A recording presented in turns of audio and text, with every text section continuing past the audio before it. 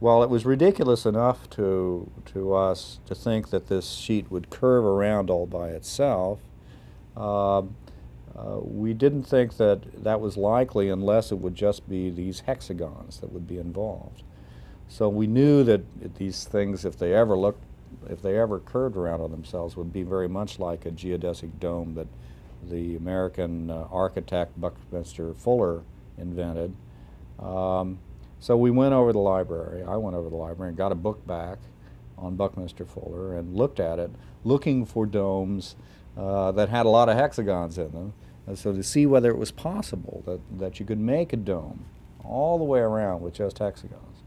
And we did manage to find a picture in this book that looked just like that. You look at the whole thing, it's actually a building made for the Union Tank Car Company in Baton Rouge, Louisiana in the 50s. Looks like it's all hexagons. And so that night I went home deciding that I would spend the evening working on my computer trying to make hexagonal lattice curve around and close on itself. Well, after a couple hours of playing with the computer graphics, I decided quickly it was just too hard a problem to do that night on the computer. So I gave up with the computer program and simply got a sheet of paper and cut out some hexagons. Be careful how you use them. Better living for chemistry.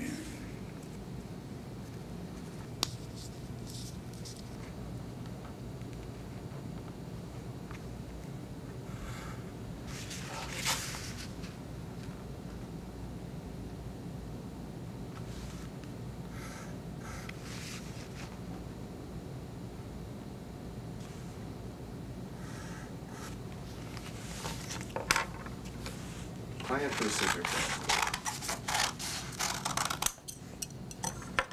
I cut out one hexagon and then I cut out a whole bunch of hexagons exactly the same size with equal sides on all 6 of the edges.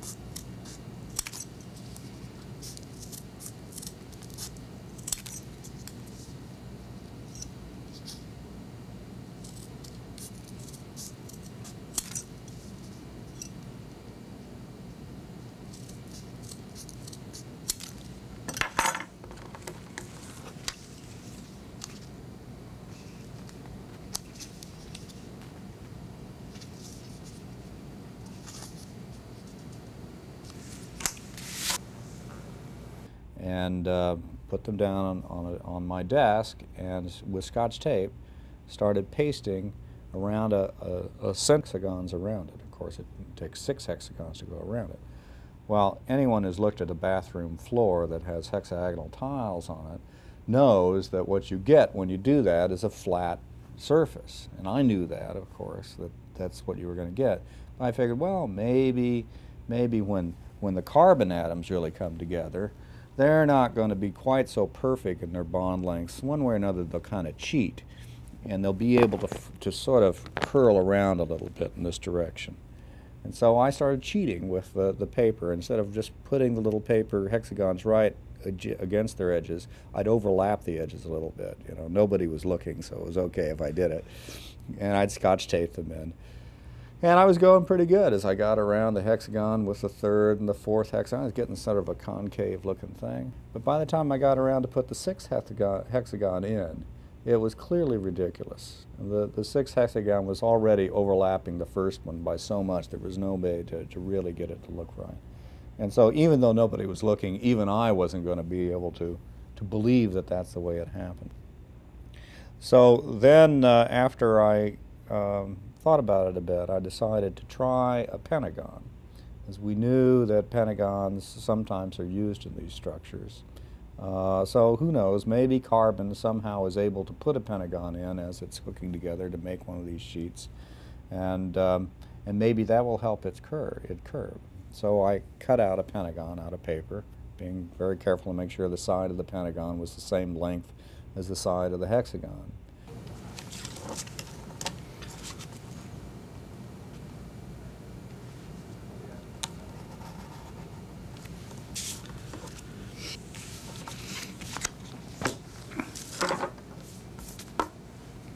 And I put the pentagon down on the table and brought my hexagons up and started Scotch taping to it. Well, even when you put the second hexagon in, it's very clear you don't have to cheat now in order to make it curve.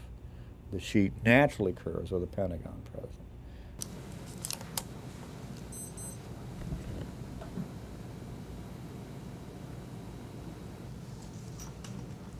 So this is kind of cool. See that? Then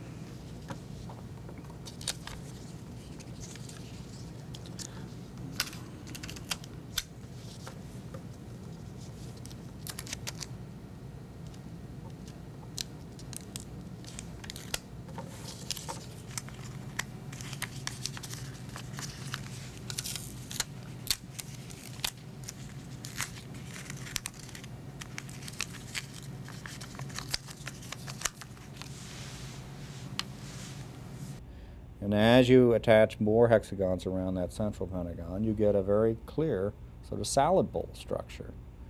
Well, I didn't know it at the time, but that salad bowl structure that I'd made actually is a known molecule. It's called corannuline. I think I have a structure of it over here. Here it is. Here's the pentagon, right, that I started with. And here are the 5 now hexagons going around that pentagon. And you notice it naturally curves it in this direction. Well, in the molecule corannuline, it isn't just carbon, because if you just made this out of carbon, you'd have all these dangling bonds on the edges. And you see these little white balls around here. These are hydrogens. Now, hydrogen only it only effectively has one hand. It has a valence of 1. So one hydrogen can come on each one of these dangling bonds and make it a happy molecularly bound region of the molecule, where this carbon has 3 bonds to it. There's 3 nearest neighbors. This hydrogen has 1 nearest neighbor, which is what it wants.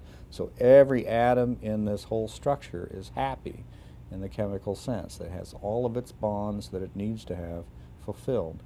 So this is a molecule. It's a perfectly happy object. You can take a bunch of these and put them together in a test tube, shake it up, and they all maintain their identity. But you notice it has this curved structure. Of course, in our apparatus, we didn't have any hydrogen around. In fact, we have a vacuum. It's only carbon. So in the apparatus, these bonds, these atoms are gone. And these edges really do dangle in the apparatus, in reality. And so it's easy to understand that, in fact, if you did have something like this being made spontaneously as the carbon condenses in the apparatus, it would keep on growing. Since it was clear that the pentagon is the answer to how you curve the sheet, and we knew somehow we got to get it to curve all the way around, I quickly cut up a bunch more pentagons. And now there's a question, where do you add the next pentagon? Well, I decided that I would add them in the simplest possible way. In other words, I would have each pentagon be surrounded with hexagons just like this one was, so that all the pentagons would be the same. It's the simplest possible thing. There are a lot of other possibilities.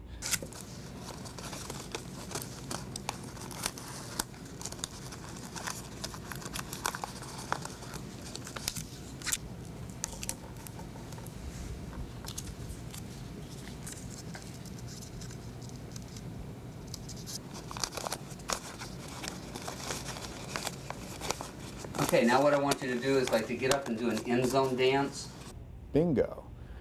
Needless to say, my heart got pretty excited at this time, because it looked like that not only could you curve the sheet around, but there was a natural tendency for it to perfectly explain the number 60, which otherwise had just popped out of our apparatus without any explanation to it whatsoever. So I quickly cut out some more pentagons and put it all together, and by about 2 o'clock in the morning I managed to put the top pentagon right here on a pentagonal hole and made the first model of the C60 molecule. And now you can see in this beautiful structure, every carbon is happy. It has 3 atoms around it, 3 other carbons, which carbon loves to do. In fact, more than that, every carbon is identical to every other one. There's always some rotation that you can rotate this thing through such that one carbon becomes exactly the same as the other one. The whole object looks the same. It has, in fact, the highest symmetry possible for any molecule. This is the roundest, most symmetrical molecule you can make out of anything, anytime. And I was thrilled, because not because this structure is so pretty, it certainly is pretty, but because in our apparatus, carbon seemed to have found a way of making this all by itself, and explained the specialness of this 60th cluster of carbon. And if this was the explanation, here's a brand new molecule, never before known by chemists or physicists on this planet,